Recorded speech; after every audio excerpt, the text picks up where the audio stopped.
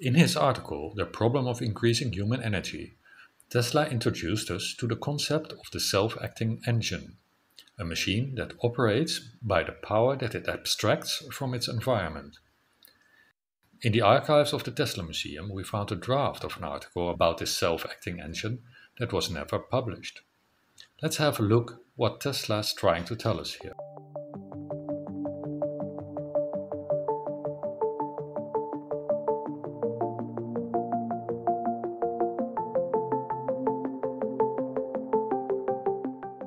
The problem of increasing human energy looks like a philosophical essay, but in fact it's a story told in analogies. Judging from the title, one could infer that it deals with making energy available to mankind, the sun's energy. The article can be divided into these parts. The heart of this article can also be found in the draft that we have found and deals with the subject in a little bit more detail. So how would the self-acting engine work? First, we need a machine that can produce a cold sink.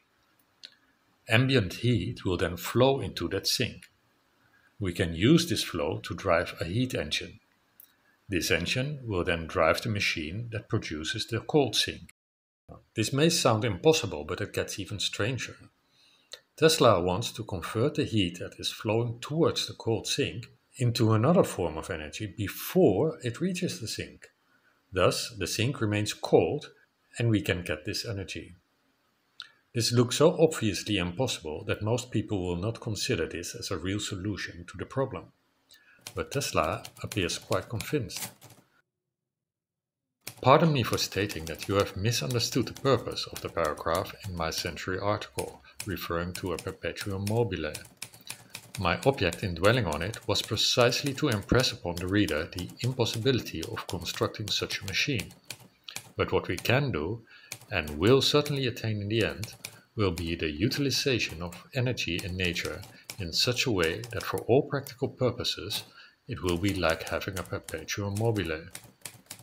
This result I am endeavoring to secure in my self-acting heat engine, which is an engine taking the sun's heat and transforming it into useful performance without the necessity of consuming fuel of any kind. How can Tesla believe that this is possible? First, he describes the unusual behavior of gases. When a gas is compressed, all the energy needed for the compression is added to the gas in the form of heat. Usually, this heat is quickly dissipated, but then, when the gas expands, the energy needed for the expansion is taken from the internal heat energy of the gas, thus cooling it down. This can be used to transfer heat from one location to another, cooling the former location. We know that this is possible because that is how air cores work. Theoretically, we can produce this cold sink. So let's look again, and this time at the problem of increasing human energy. If you put an empty tank in a lake, then water wants to flow in. We can use this flow to generate energy. If we then can convert this water into some other form, such as steam, which is vented, the tank will remain empty and we get our energy. But this too won't work. That is, it won't work with ordinary working fluids. But there's one gas for which it actually may work. Tesla's medium, electricity. Let's pause here and look at the timelines provided in his autobiography, the chapter dealing with the magnifying transmitter and the self-acting engine articles.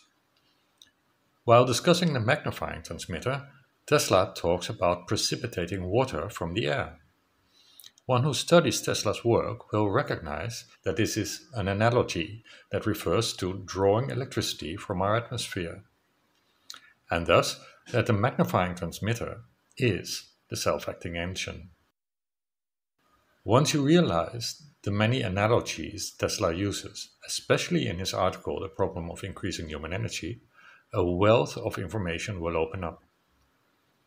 It's a bit too much to cover in this video, but you can read all about it in this book. Here's an example: burning nitrogen. Fertilize the ground so that plants can grow. Again, burning nitrogen. Fertilize the ground so that plants can grow. And this one. Without wishing to put myself on the record as a prophet, I do not hesitate to say that the next years will see the establishment of an air power, and its center may not be far from New York. In his 1891 lecture, Tesla mentions the possibility of drawing energy from the medium. But what is the medium? This is the key to understanding Tesla's work, all of his work. Without this, you will not understand wireless transmission, and you will not understand drawing energy from our atmosphere. You will not understand the self-acting engine, and so you won't understand the magnifying transmitter.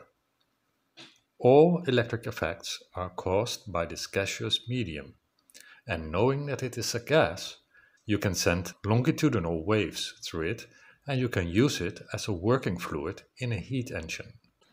So the trick we need to figure out is this conversion on the downward flow. Heat is a chaotic motion of particles. If you can direct that motion, heat becomes flow.